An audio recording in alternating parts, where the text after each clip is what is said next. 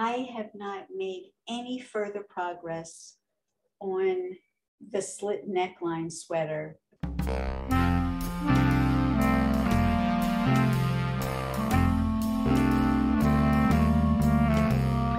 And action. Live from New York, it's Show and Tell. Hello, I'm Billy. Welcome back. This is a podcast usually about knitting. Today I'm going to talk about a couple of other things, such as acquisitions that are not yarn related, but because I do a vintage theme here, it has something to do with this sweater. I have a hat that I have shown before, but today I'm going to show you a different accessory that I acquired to specifically go with this sweater. I'm also going to bring you up to date on a couple of projects that I've been working on. You know, I had transitioned from being non-monogamous, having multiple projects on the needles at the same time, to being very monogamous for a while, where I was completing one project before I would advance to the next one. But then I got involved in doing a couple of things, a Knitalong, a collaboration with Roxanne Richardson, and I found out that my nephew and his wife are having a baby, so I got involved in doing a baby sweater. So I'm back to having several different things happening, which I think is maybe more interesting for you, but a little bit more of a challenge for me. There are pros and cons to this. I'm sure if you ask 100 different people, you'll get 100 different answers. Anyway, you know that sometimes I have guests. There's no guest today, but a common theme of this podcast is that I often talk about travel. And when I have a guest on, I'm always asking them where they're from and to tell us something about their community, a point of interest that if we were visiting, we might not otherwise know of. I wanted to roll back the clock decades, many decades, to when I was a teenager and why this became such a thing for me.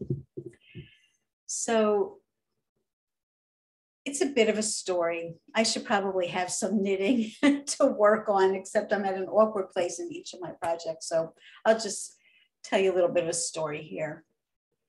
When I was very young and I started going to the dentist for the first time, I went to the local dentist in our neighborhood. He was an elderly man. His waiting room and his examining room were something that were throwbacks from the Victorian era. The lighting was very dark. The walls were that puce green.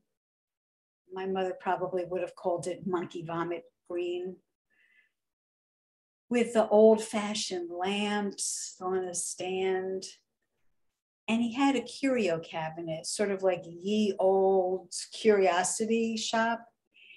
And sitting on top of that curio cabinet were the three monkeys: hear no evil, see no evil, speak no evil. That's when I first learned of them. But there were other interesting things to look at. And I had a couple of cavities. I had more than a couple of cavities as a young child. I still love sweets. And when he would drill my teeth to put fillings in them, I never took Novocaine. He would always have me focus on one of those objects, and he developed trust with me by saying, "Billy, if it starts to hurt you, just raise your hand and I will stop." And I never needed to raise my hand, but I'm quite certain that if I had, he definitely would have stopped. Anyway, he got older, and eventually retired. And that's where the travel story sort of begins. I mean, traveling had been a thing in my family, and I had done some traveling before my teens, but my very first overseas trip included a visit to Athens, Greece. Now, I was doing the grand tour of Europe. Most teenagers backpacking around Europe on a Eurail pass back in the 70s when I did this may not have gone out of their way to go to Greece. Kind of have to take a ferry over to get there. Anyway, my new dentist was Greek, a younger man. And in his waiting room, he had all of these magnificent Greek travel, not just magazines, but books, like the hardbound books like you might find in a hotel room. And he was always encouraging all of his patients to visit his homeland.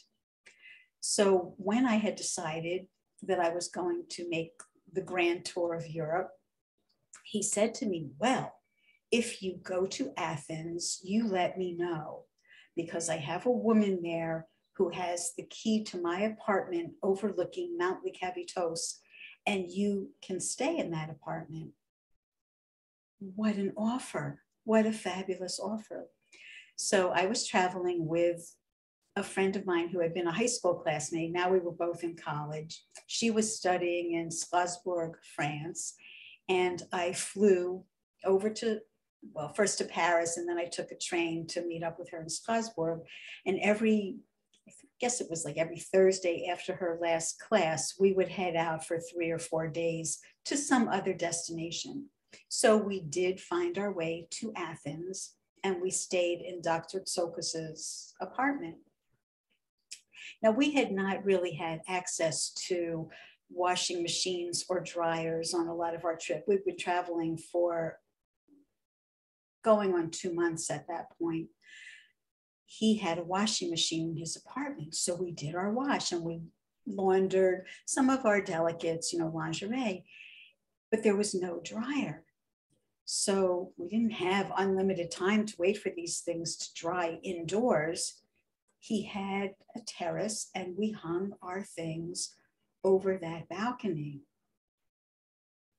The next time I went for a visit for a dental checkup, he said to me, I heard from my neighbors, this was the talk of the town, that you and your friend had your things hanging on the balcony. What did I know? Now, I don't think I would contemplate doing anything like that. And I have a terrace in Manhattan. I think if somebody came and stayed in my apartment and hung their laundry out on my terrace, I too would be embarrassed.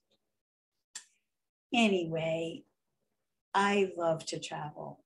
I probably love to travel more than I love to knit. And you know how much I love to knit.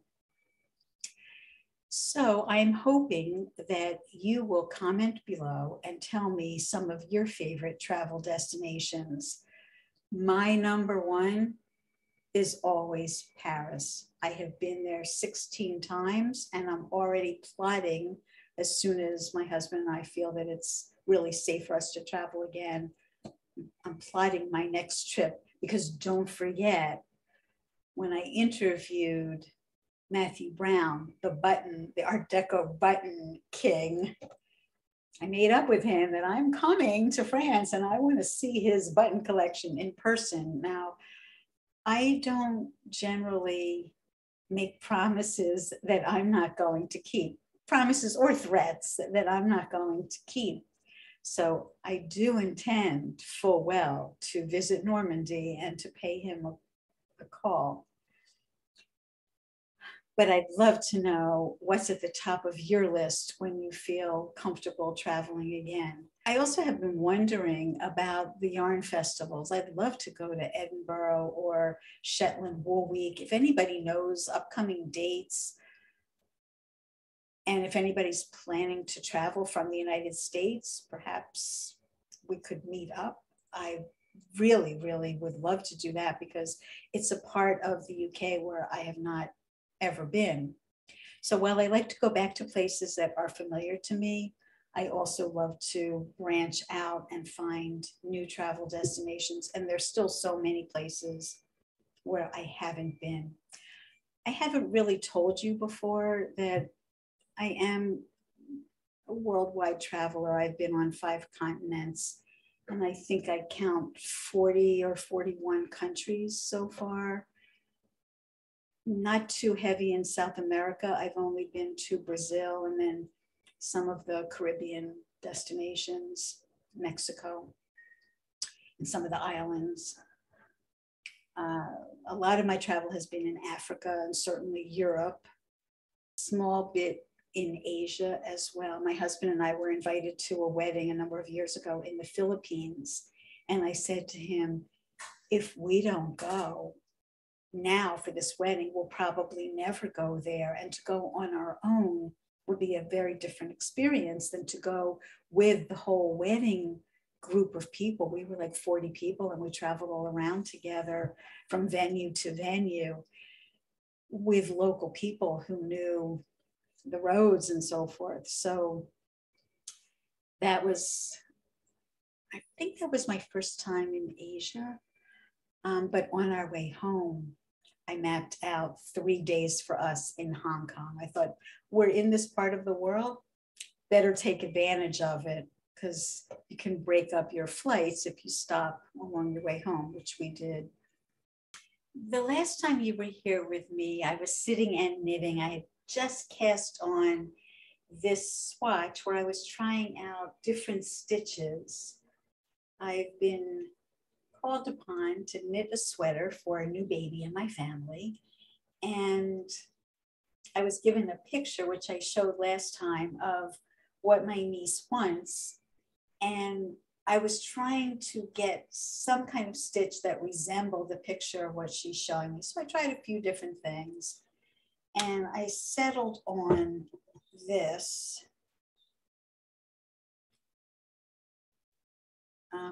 I have part of the front and part of the back completed. I really had finished both the front and the back, but when I went to put in the neckline, I wasn't happy with how it was looking. So I ripped back to below where the neckline is. And that's another work in progress for you here. I'm planning on publishing a pattern for this. It's going to be a very simple sweater, simple for you, the knitters who purchased the pattern, not so simple for me. I have not really had a lot of experience in designing, so it's touch and go. I have a feeling it's this way for many designers. You might remember that I designed a sweater called Thelma by Countess Furness, which was so complicated I couldn't even imagine writing up a pattern and attempting to have anyone else do it, because it was done with diagonal stripes. I wasn't sure if I should knit this way and just knit in the diagonals, or if I should knit the panels on the diagonal and piece it together. I had to try many different things, and I just don't think it is something that would have mass appeal. But I think this very simple baby sweater possibly will have mass appeal. So that's another thing that I'm working on. I have a lot of balls that I'm juggling at the moment. I'd love to know if you have ever attempted to design anything, and comment below. Tell us all about it. You can even give a link, although I'm not sure that YouTube allows links. Scratch that. If you tell us the name of your pattern and if it's available on Ravelry, people could go there and find it. If you only knit vintage, I'd love to know what some of your favorite patterns are and what you enjoy knitting most. Sweaters, scarves. This is an appeal for you to interact with me. I feel like often it's a one-way dialogue. I'm talking to you and you're getting to know me, but I know almost nothing about most of you. So please, I invite you to comment, and let's all get to know one another a little better through those comments.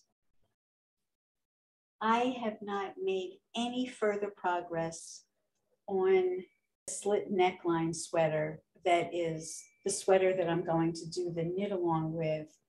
Starting May 1st, you too can join me in knitting this 1930s short sleeve sweater with this very interesting neckline.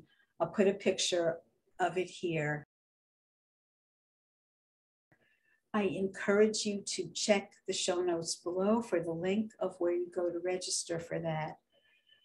Good Loops Yarn is offering 15% discount for any of their yarns, as much as you want to buy, for participants in this knit along. So I am using their Eco Lush, which is a blend of cotton and bamboo.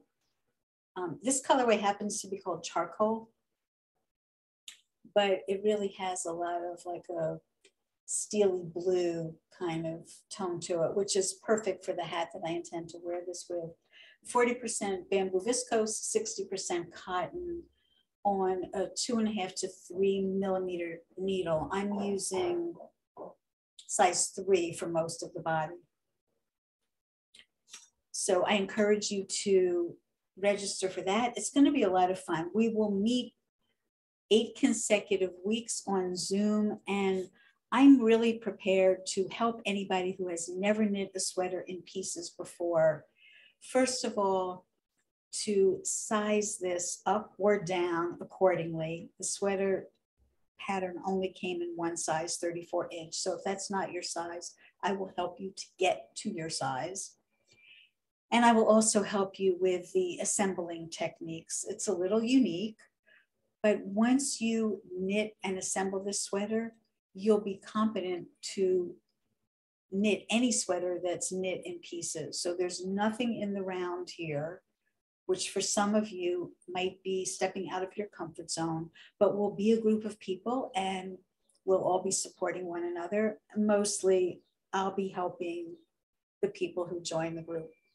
So I encourage you to take a look at that and sign up now. At the beginning of this episode, I promised to share with you an acquisition. So here is my 1940s Corday handbag. I don't know if you can see, there you might get to see the pattern a little better, how the light fits it. I just love that the handle is this way instead of the conventional way. And it has its original lucite dangle on it. I purchased this specifically for this sweater, to wear with this sweater.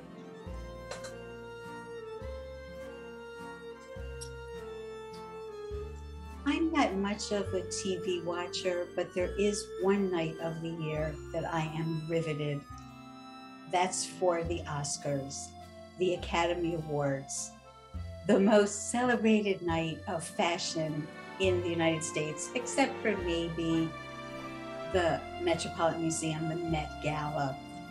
But for those who were watching this year, you might have noticed that Amy Schumer, who was one of the guest comedian hosts, was wearing a bow knot on her gown.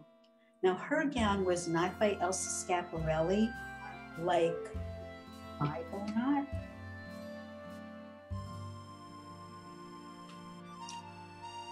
I'll put a picture of hers on the screen next to mine.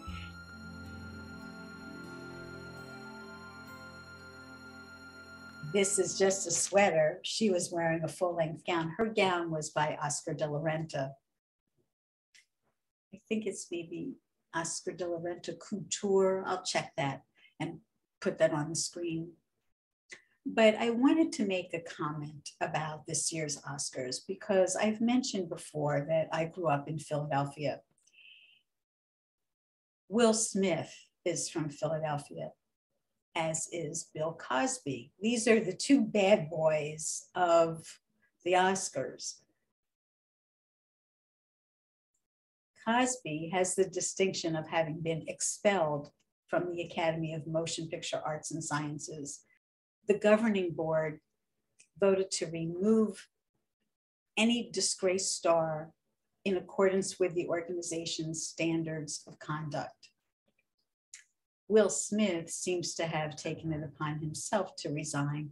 I don't know if it was under pressure from the Academy or not,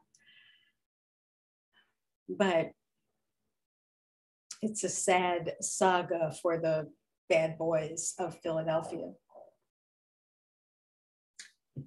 I wanted to bring you up to date on my gas line situation. The last time I spoke to you, the power company had accidentally severed the gas line coming into my apartment building.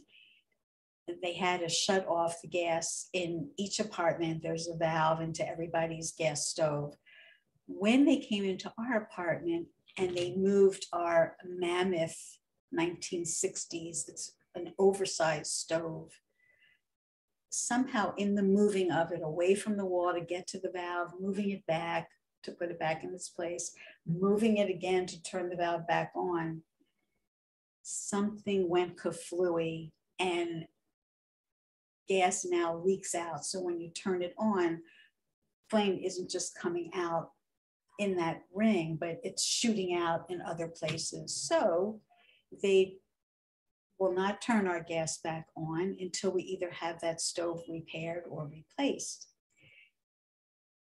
I am going to use this as an opportunity to remodel my entire kitchen. I've had this stove for 45 years.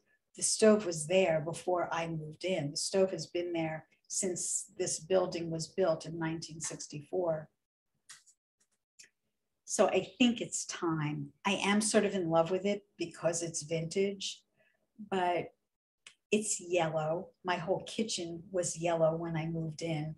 And over the years, I painted the cabinets white and made everything black and white, but there's this yellow stove. So I hope someday I'll have a very vintage looking black and white kitchen. In the meantime, without a range, how am I going to cook? Well, we had a double burner hot plate. I'm not sure if our son purchased it or if we had it from many, many years ago when the building had to shut off the gas once before for an extended period of time, and they gave everybody hot plates. I'm not sure, but we started cooking on this hot plate. The thought of doing this for the next year until we come up with a kitchen design and hire a contractor and order the appliances and have everything installed. I mean, I'm estimating that that could be a good year from now. The thought of cooking on this hot plate is really not exciting. In general, I don't cook a lot. I'm not so into it. In New York, it's so easy to bring food in. There are places that are open 24 hours a day. Every kind of ethnic food that you could possibly dream of can be delivered right to your door. So there's that factor, but there's also the factor of we tend to eat vegetarian. A lot of things that are raw and fresh don't require cooking. But once in a while, I do like to have my Trader Joe's pizza. So you can see it's gluten-free and it has a cauliflower crust. They tend to run out of these. So when they have them in stock, I buy several at a time. Remember, I'm in a small apartment, and you'll laugh at this because I doubt if there's anybody watching this who has a refrigerator like mine. It's a fairly small refrigerator by today's standards, only one door. The freezer is inside of that door. So it's a cockamamie freezer. It's not that good. It doesn't hold that much either. So I had a couple of these and I thought to myself, I'm not going to be able to bake this in the oven. We're looking at a year. So I thought, what am I going to do? I don't want to have this thing hanging out for a year. The freezer's not that good to begin with. It needs to be defrosted every few months. And I wanted to try and cook it and use it up. So what did I do? I'm a knitter. I come up with solutions to problems practically every day with my knitting, right? I took a large frying pan, put the pizza in the pan with, that frying pan doesn't happen to have a lid, but I put another frying pan face to face with it. So this was all sealed inside. And on the hot plate, I cranked it up to the highest temperature, no oven to preheat or anything. I just put it up to the highest setting and let it rip. And about 20 minutes later, I took a look at it. A bunch of steam came out. Crispy, fabulous, much better than my oven ever made it. So what do you know about that? And that wraps up another episode of Show and Tell. So signing off, see you next time. Thanks for being here.